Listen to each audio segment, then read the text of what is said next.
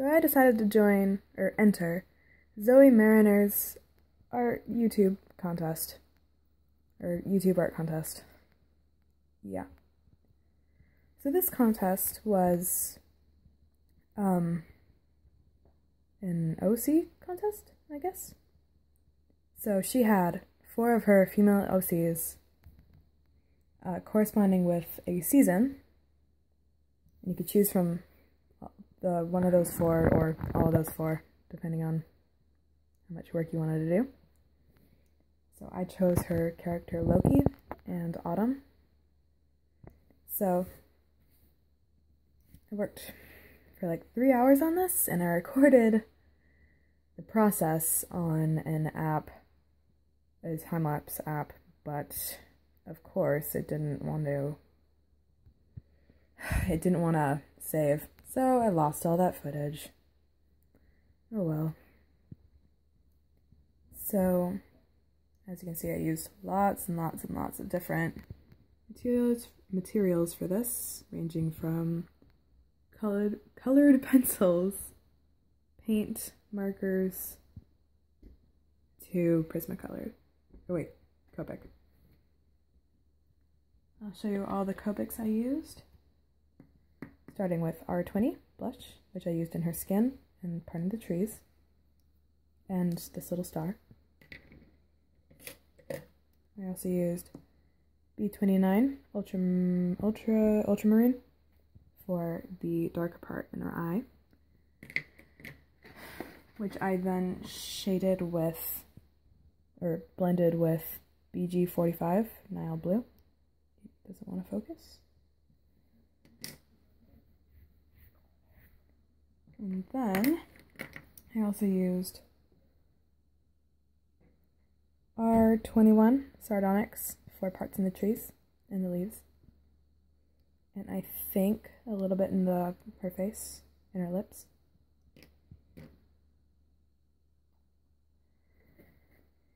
And I used also R46 strong red for some leaves and the red part of her necklace, or choker.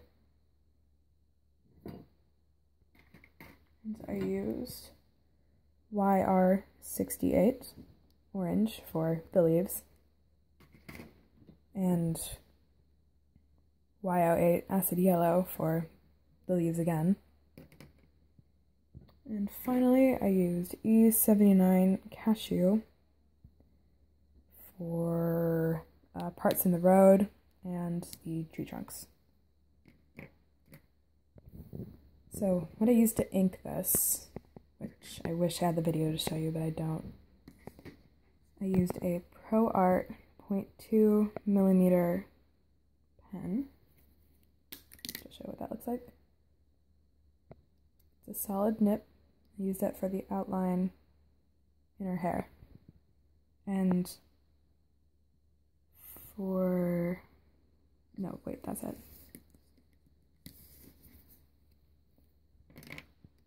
I also used a Faber-Castell brush pen for the fence, the light post, whatever it's called. My mind's blanking right now. And some outline. Wait. My signature. I think that's it. Then I used, if I can find it, I don't know where it went. Oh, it's on the floor. Hold on. Okay. And then I used a Faber-Castell brown brush pen for her eyelashes, or makeup, I guess, in her eyebrows. And then from Lack of Supply, I used a Sharpie extra fine point for lining in her shirt, in her face, in her ear.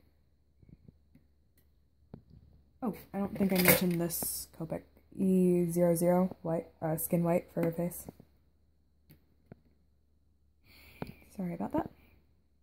Anyway, I also used these, I have many colors, I won't show all of them, but these Prismacolor .05 pens, which I'll show you how thin that is. I don't think I used black, I think I used a brown color. Focus. Ooh, sorry about that weird close-up thing. Oh well.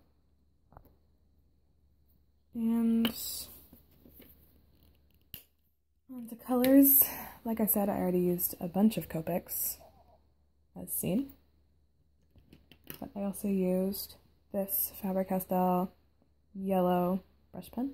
It's more of a yellow-green, but for this, her shirt color, which the camera is making it look pretty green. Oh well. And I also use this skin tone brush pen for shadows in her face and this part of her undershirt, I should say. I'm not sure. Strap, there. I also used a lot of colored pencils, and I'll show most of them if I can find all of them.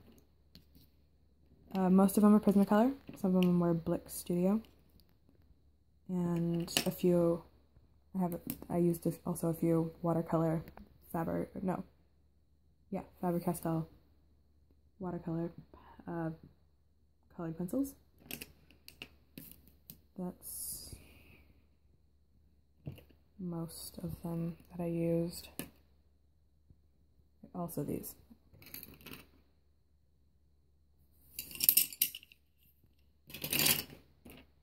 And last but not least, I think this is the last thing I used.